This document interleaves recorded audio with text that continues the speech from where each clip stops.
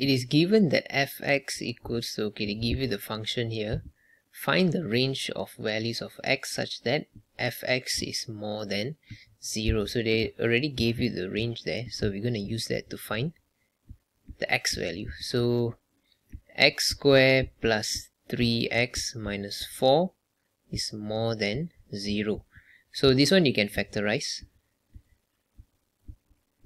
So when you factorize, you should get x plus 4, x minus 1.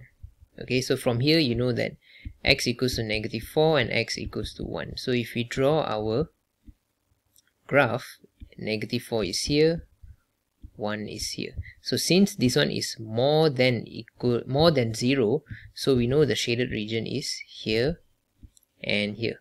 Okay, so your answer should be x less than negative 4 and x more than 1. These are your answers. Okay, the two range of x. Next, question B.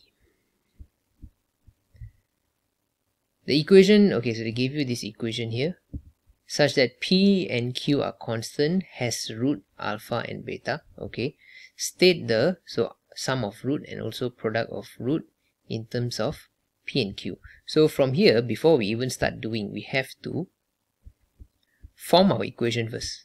So Px plus Q minus Fx. So Fx is x squared plus 3x minus 4 equals to 0. So Px plus 9 minus x squared minus 3x plus 4 equals 0. So we're going to put them together as in a positive number, and square number together and the x number together. So in this case, since this x square is negative, I'm going to bring it over there. I'm going to bring everything to the opposite side so that I get a positive x value. Okay, it doesn't really matter. In the end, you still get the same answer. So you get x squared positive, and then negative p minus 3x, and then minus q plus 4. Okay, I hope you all understand how I got this. So now, what we're going to do, so from here we know that we can actually straight away use the SOR POR formula. So x squared minus SOR plus POR equals to 0. So from here we know that alpha plus beta equals to sum of root, right, equals to p minus 3, and we also know that alpha beta, which is the product of root, is equal to negative q plus 4. So it's negative q negative 4. Okay, when I expand it. So that's what they're asking, right? Yeah, state the alpha plus beta and alpha beta. So this is the answer. Right, let's see the next one. So they're telling you the root of another equation, which is this, has, the root is 2 over alpha and 2 over beta. Express p in terms of q. So this is another equation here. So let's do this. So they gave you x squared plus rx plus r equals to 10. So this one also you can do the same thing as this. Okay, I know some students, I know some of you all like to use a plus b plus c, right? A, b, c value, right? Then you use alpha plus beta equals to negative b over a. You can also do that. Okay, you will get the same answer. I'm just using another way. Okay, so in this case, we're going to use x squared minus SOR x plus POR equals to 0. So before we even do this, this 10 you have to bring it inside, because otherwise it's not the same. So this will be minus 10 here. Minus 10 equals to 0. So from here we know what? We know that SOR, so SOR is sum of root, right? So this is 2 root here, 2 over alpha plus 2 over beta is equal to negative r. Okay, we can say negative r. And then we also know that POR is equals to r minus 10. So POR would be 2 over alpha times 2 over beta equals to r minus 10. Okay, let me bring it down here. Okay, so now let us continue. So here we have to simplify, okay, because we want to find p in terms of, wait, the question asks for what again? Express p in terms of q. But if you notice, there is no p in q here, right? So that means we have to make use of the equation above, because the p in q is there. Okay, so that means we have to simplify this.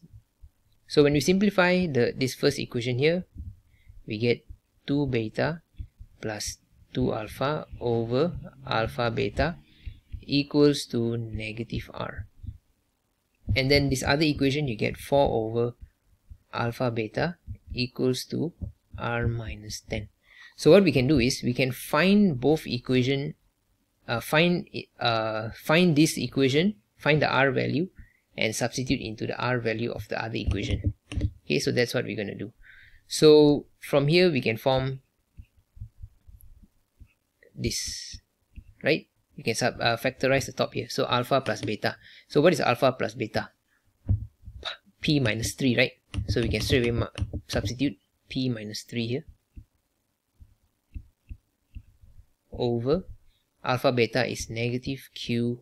Maybe I shouldn't write negative Q. I just write negative Q plus 4. Okay, I write like this.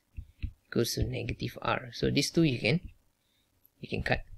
Okay, so let me scroll down. Okay, so what you get is 2P minus 3 over Q plus 4 equals to R. So we're going to take this, substitute into the the R value there. Okay, substitute.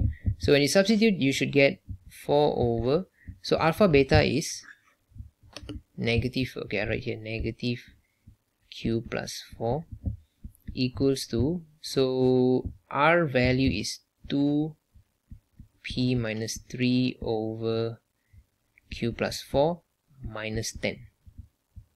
Okay, so I'm going to write the negative on top here so it's easier for me to see. So it's negative 4 over Q plus 4 equals to, so what I'm going to do is I'm going to bring this 10 over. Why? Because we are looking for P, right? So that means I need to isolate this equation here.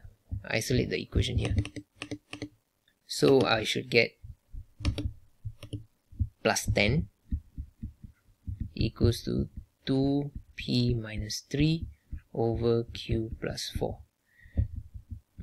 What can I do now? Okay. Okay, so I bring this over.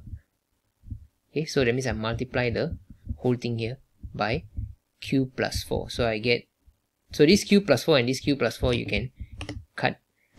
Okay, so you get negative 4 plus 10Q plus 40 equals to 2P minus 3. Okay, so 10Q plus 36 equals to 2P minus 3. Okay, so I'm going to write here, I got no space here anymore. Write this side, So what we can do is we can factorize this, right? Because after that you can eliminate with this 2 here. So when I factorize, I should get 2 5Q plus 18 divided by 2. Okay, where this 2 came from, because initially it was here, right?